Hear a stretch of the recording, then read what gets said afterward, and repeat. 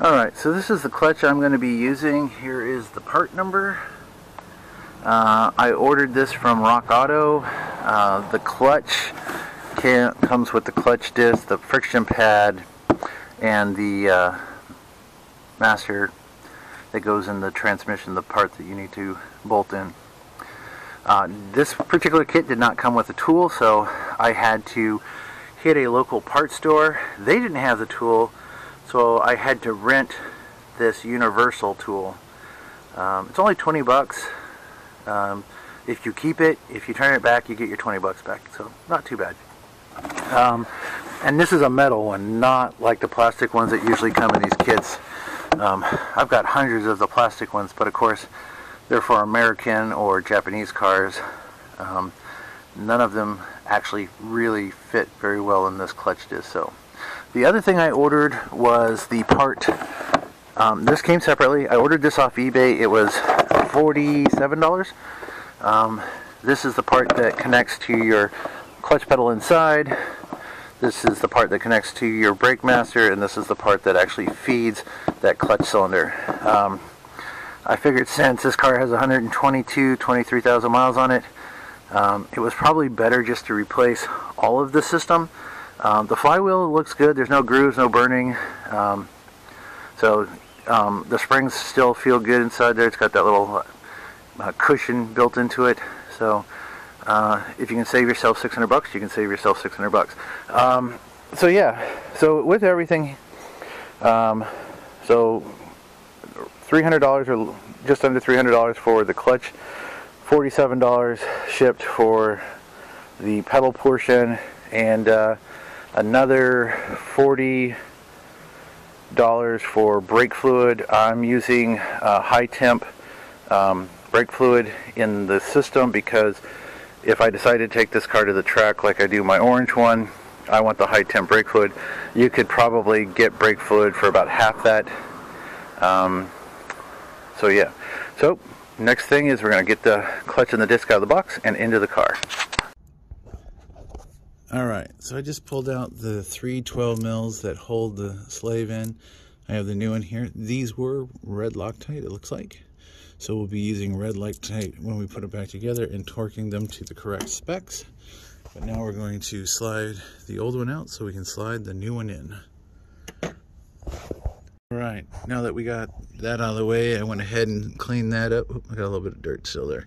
So yeah, finished cleaning that all out, get all that crap out of there, and it's pretty good. So, alright, now to throw the new one in and go hunt down some red Loctite. Okay, so got the new slave cylinder in, or now put some red Loctite on these, and now the next step is to torque them to 20 foot-pounds per the manual. Alright, back in a minute. Okay, so next what the plan is to put the new clutch disc and everything in and get all torqued down. The manual shows 15.9 pounds. Okay, so this kit that I have, here it is. So it comes with a center shaft, and it comes with these bushing adapters for the center, the pilot hole. And you just have to find the right one that fits the snuggest. This happens to be the one for mine. These two pieces screw together like so. Okay, and now that stays in there pretty solid. Now the next part is to figure out which end of this guy to use, and most likely we're going to use the tapered side. So we'll put the clutch disc up, and then this will go over the top. It's a little hard for me to do, so let me see if I can set the camera. I'll be right back. Alright. Now the next up is the clutch, and if you read this, it says gearbox side. So that means that side goes towards the transmission and the pointy side goes towards the motor. So what we're going to do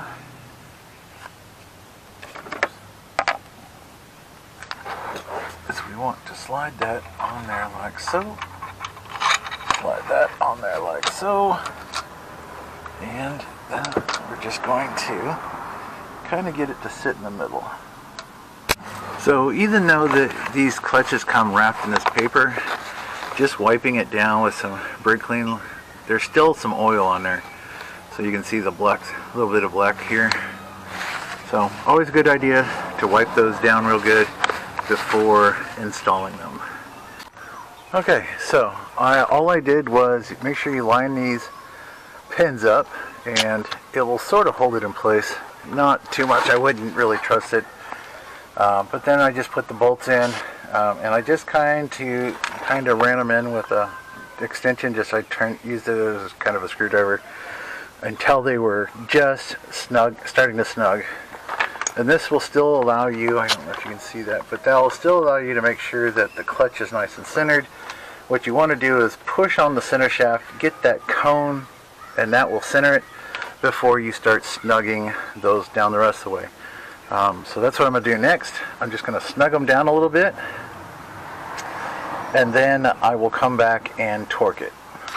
Okay, so what I did was I just kind of did a star pattern with the 6 bolts here, and I just did about 3 turns and then jumped to the next one, 3 turns, and I just slowly sank that on. It's fully flush now, but they are just snug, which means that as soon as that bottomed out, as soon as there was any amount of feedback, I stopped. The clutch is in there, so we can just go ahead and pull that out. We're done. Clutch should be lined up, so that's a good thing. So the next thing to do is we're going to torque these. Now the motor's going to want to turn on you, so you're going to have to figure out how to hold it. Having a second set of hands would be awesome. I don't currently have a second set of hands, so I'm going to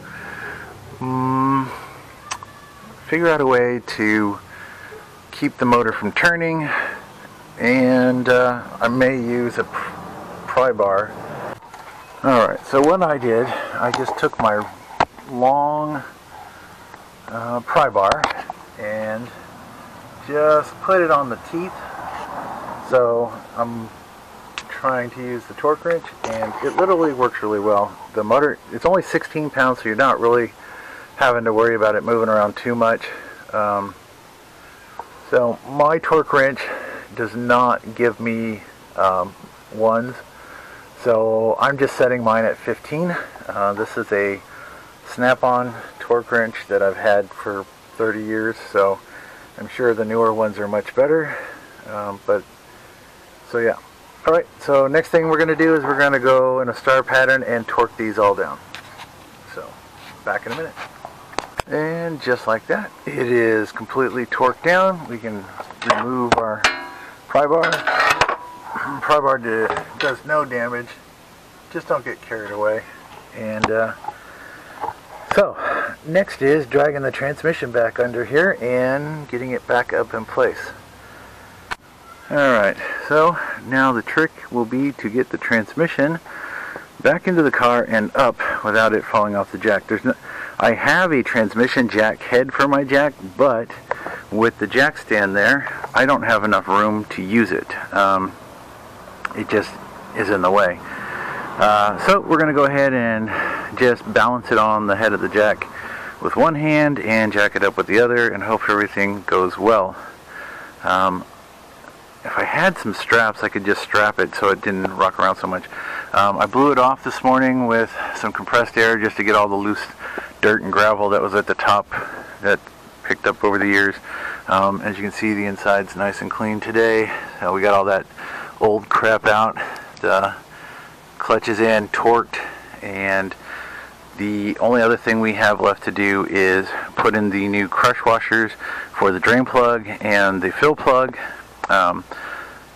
We'll do the drain plug first, and then we'll do the fill plug once we get this back on the ground, so we can put the fluid back in it. So, alright, so the next thing will be me cussing, swearing, and forcing this thing in. Hopefully it goes in smoothly. The transmission itself isn't very heavy. I'm going to say it's probably between 60 and 70 pounds. I was able to pick it up fairly easy. Regretfully, with my bad shoulder, I'm working above my head here a little bit. I don't have a whole lot of strength, so we'll see how this goes. Alright, as you can see, we're closing the gap here. I've been able to get it this far, and now my jack doesn't seem to go as high as it did yesterday to get it out. So what I think I'm going to do is find another jack to support the weight of the transmission, so I can lower my big jack down just a little bit, so I can put a piece of plywood underneath it that I have here that should give me the extra inch I need to put this back. So that's what I'm going to try. Okay, so I couldn't find a jack that was going to work, so what I did was took a piece of 2x4 steel I had. A piece of wood would work too, I just didn't have any. Laid down some towels here just to keep it from damaging anything, and a ratchet strap around the transmission, and I'm able to take all the weight off of the jack, which will allow me to put the spacer in, but this will also allow me to manage the tail end of this while I push the transmission back in. And just by putting that little bit of tension on it, it almost lines up, so it shouldn't take too much more. Alright, back in a second. Okay, so what I ended up doing was using the strap. I just lifted this end, put the jack towards the front. Might be hard to see, but I've got two of the bolts in, so transmission's in. I just need to get a couple in the top, that way all the weight's not supported on these two where they're having the most leverage. We'll put that top ones in, and that will solve all that, and then we'll go ahead and finish buttoning it up. So back in a bit. Okay, so I have the two upper transmission bolts in, not the starter one, not the black one, but the two silver ones are in and snug down. So the next thing I'm going to do is put the transmission mount back in, so I can get this bar out of the way and finish putting all the bolts in.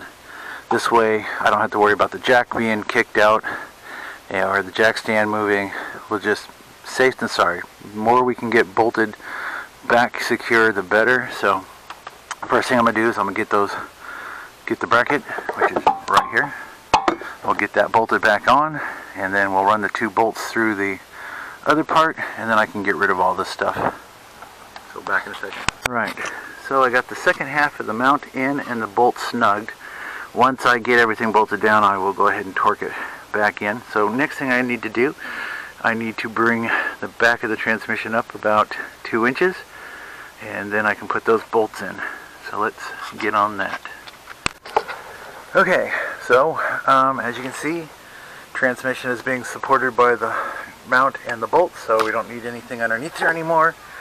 So just a real quick, in case you make this mistake, your transmission bolts are going to be two different sizes. So the long ones go here where the stumps are, and the shorter ones go here, here, here, and then the long one's the one on the top on that side. That's your starter bolt. That one will have to go in. We'll have to push the starter up and get that started. And that starter bolt are these black ones. So there's two of these, one for the top, one for the bottom. So next thing I'm going to do is I'm going to go ahead and get these snugged all the way down and then torque them into place. I'll have to look that spec up. But if I remember correctly, they're usually about 50 pounds-ish. It is a 14 mil, so 50 pounds would be fairly close. So, alright. Alright, so the torque says 39 pounds, so 40 pounds is what we're going to torque those bell housing bolts down to. We'll do all the ones down here on the bottom first, then we'll go up on top and get those last ones up there, and then we will start reassembling things. Alright, so all the bolts are in and torqued to 40 pounds. Starter bolts are back in and torqued to 40 pounds. That took a little bit of fiddling. Had to adjust the starter a few times, get this bottom one started, then I could finish the top. Just be careful of this, because that is your new clutch slave, and you don't want to break it. Like I said, it's plastic, so be real careful. So the next thing we're going to do is we're going to put the transmission bracket, this guy, back on the bottom of the transmission, and then we're going to put the transmission motor mount back in. So that's what we're doing here and here. Alright, so the bracket's back in and the mount is back in. Torqued these, they were 14, so I torqued those to 40 pounds. The mount to the transmission were torqued to 40 pounds, and the 17 end bolt here was torqued to 50 pounds. So that's that for here.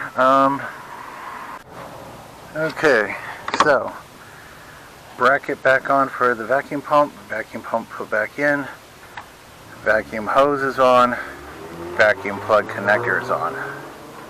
Alright, so what I did was put the two tins back into the clutch line bracket into the frame, and I reconnected the clutch into the new sleeve and put the little pin back in, so now that's all nice and good. Next thing I'm going to do is the ground cable.